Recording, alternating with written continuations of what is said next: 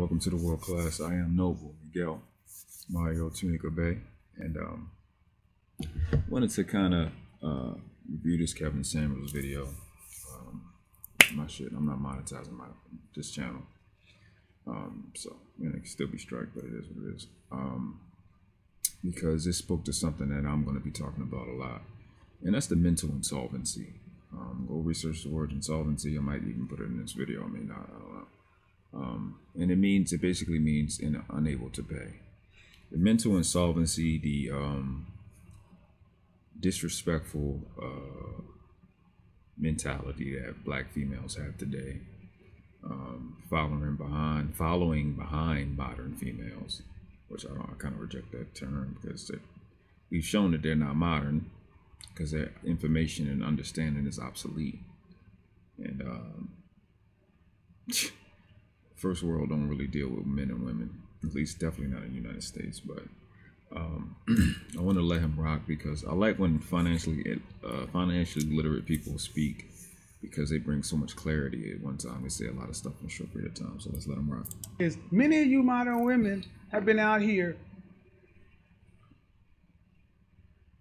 and I'm gonna use some words right now, running up bills. 1 out of 3 women surveyed admit going out to dinner with a man that they had no sexual interest in. They were not interested in. They just wanted a meal. And men, like the North, they remember. The men remember how many times these guys have been put in the beta male orbiter, the friend zone, and all these other kind of things. So when it gets cold outside and you hear the, "Hey, big head. Hey, big head." This is what men are saying. Here's what men are saying.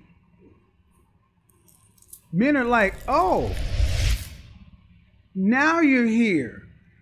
You've gone out and had a baby by Chad, Jamal, or whomever. You've done your thing, and now you want to come back. Okay. Well, just like I showed Sierra and Beyonce on Instagram yesterday, how those 200-octane performing women proved themselves to their men and got out of the game. If you're over 30 years old and you're still in the game, and especially if you're an attractive woman, if you missed Instagram yesterday, you missed a lot. If you're a 6, adjustable 6 or higher, and you're still in the game over 30, you mismanage your opportunities. And guys are already waiting for the... In the hood, we say you mismanaged your pussy. And what does that mean? Hey, big head. Hey, big head. Hey, how you doing? And we're going to give, hey, big head, we're going to give his name Keith. Here comes Keith. Here's Keith, and here's Sheila. Sheila gives Keith the, "Hey, big head, how you doing? Hey, friend, I ain't seen you in a minute. How you doing? What's good? You've been looking good. I saw you on your Instagram and blase, blah, blah, blase scoop." And he's just like, uh-huh. The bullshit.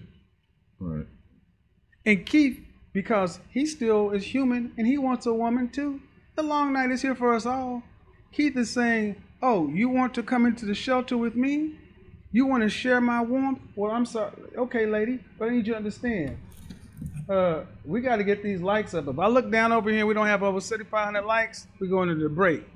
Keith's going to look back and he's going to go through his accounting and he's going to, "Excuse me, ma'am. I can't accept you right now because you're behind on your coochie payments." Your coochie payments? Yeah, your pussy payments.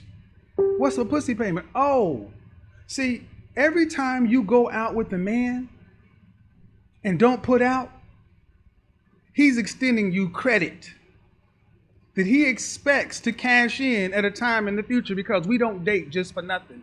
We date to get laid. We date for relationships, and whether indirect or not direct, all that stuff goes out of the window in the winter. In the winter, it's warm in here, it's cold out there. The rules don't exist anymore. And he's like, if you want to come in here, you got to clear this balance. And many of you modern women got some pussy payments due. What's a pussy payment? Glad you asked. How many of you women have gone out and gone out with a guy, put him in the friend zone, and then you talk to him? You talk to him, text him, email him. You use him for his male attention, but you're not putting out the female part of it. And all which speaks to the bullshit something for nothing mentality that they have, which again goes to the insolvency, the mental insolvency that is females today. I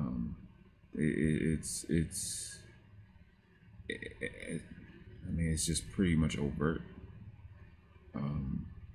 And you know, they're so quick to want to dismiss anything that doesn't make them look good. But I'm like, it's math. It's about solvency. It's about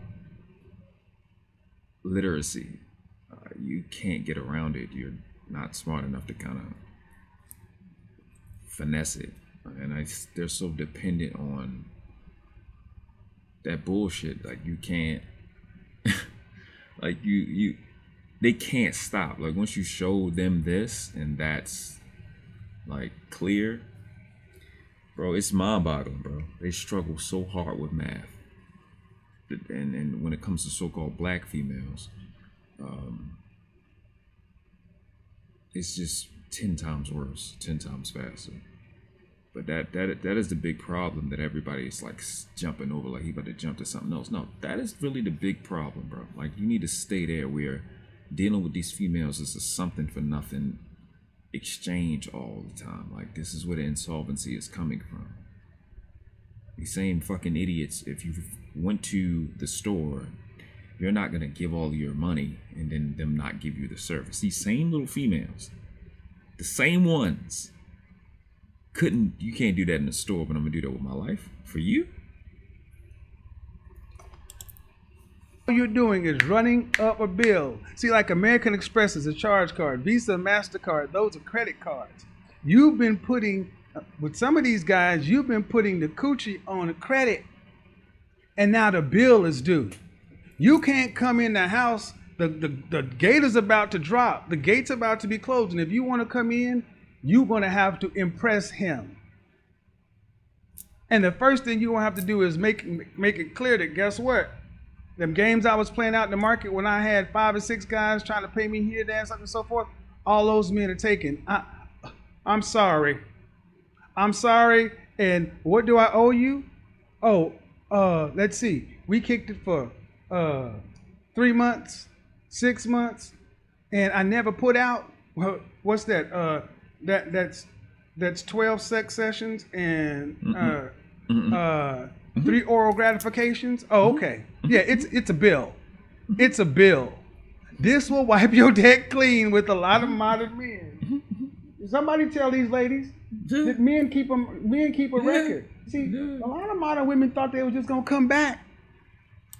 A lot of y'all think that you slicker than us. And that's why, you know, I'm putting my perspective forward, which is not going to be about a lot of stuff that he talk about. It's just that it's simple. It's like a lot of y'all think y'all smarter than us. And you think you slicker. But being from Northwest Baltimore, coming from a father and older brother who were real killers and real, you know what I'm saying? Like the worst of the worst. The exposure that I was around, knowing what I know, seeing what I've seen. You know, we play the little games that y'all little girls play in a household. We do that with police, people that will kill us. These police officers and federal agents be getting trashed out here. They don't never big up what we do. They don't. And they shouldn't promote when they're getting trashed. They're out here in these streets getting trashed. And it just kills me that these little girls, who you're not even good enough to control yourself, think you can continue to play with dudes like myself, who've been out here in these streets and got out unscathed. You think somebody like me is stupid? Are you fucking retarded? You think you're too weak and powerless to control the space between your plate and your fucking face. But you think you can play with somebody like me who can trash somebody that's trained to deal with people like me. I'm fucking retarded. You're an idiot and a half. And take men out of the friend zone and act like they don't have a bill to pay. Somebody tell them about it. Shout out Jeff. Jeff, my buddy Jeff was cracking up when I started talking about this concept. Yes, ladies, your beta male orbiters, your friends in the friend zone, if you want to promote a guy out of there, you've got pussy payments to make.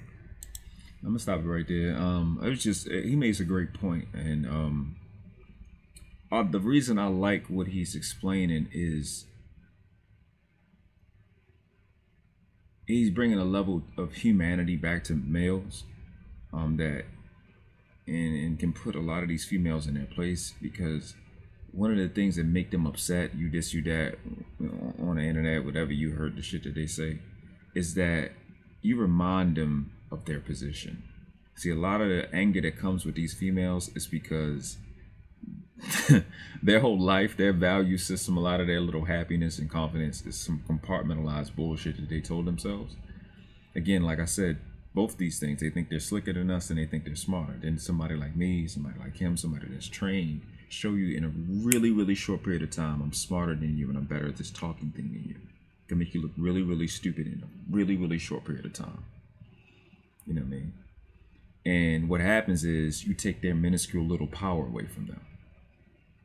You take that small little power away from them, that they lied to themselves and just told themselves arbitrarily that I'm smarter than a male, yet I'm too incompetent to take care of myself. I don't understand that. And it's extremely disrespectful. And to be clear, we're not building this strength and intelligence to compete with you. You're a female. You're not a worthy opponent for a male. I don't care how you feel about that. And you need to focus on your mental insolvency and solve that problem and find something else to do with your fucking time other than being an idiot and being in the way. On a lighter note, it shows dudes that, yeah, you're not wrong for keeping account. You know, that's the other side of accountability. Being aware of what you deserve as a human being and going, oh, okay, so I'm not good enough for you now. Okay, and then, like you said, stack the bill. You're supposed to do that. I've been doing that my whole life. Chicks, most of the time in real life, a chick that I've actually had sex with or dealt with, I just won't say nothing else to you. I'm not gonna cuss you out. I'm not gonna mistreat you. I'm just gonna say nothing else to you, and keep shit dry, keep it corporate, keep it pushing. You know, I don't go my way to call a chick a bitch and all this. It's just not worth it to me. Out of all the women I dealt with, probably like 3 of them just like real dickheads. In my life, women treat me well. You know, because everybody ain't perfect. You know what I'm saying? Everything ain't gonna be like completely cordial, but the level of respect is always high with me and the women I've dealt with most of my life. Respect level, just a certain level of respect, and a lot of what we're saying is that it's disrespectful. So me, like I said, I don't really have none of these problems. I can find a wife. We'll be married in a week or a month from now. Be honest with you. But I'm a man. I'm not a low quality, low integrity person. If my brothers are struggling, I'm struggling because I'm my brothers. It's not simple. It's not rocket science. Plus I have a son. Plus they have sons. Plus other women that I fuck with have sons. So if it's disrespectful for them, it's disrespectful for me. Speedy the leader, speedy the pack. They can't get through without the bullshit. I can. That's what world-class people do. It's not about me, it's about us. Respect the crap. No,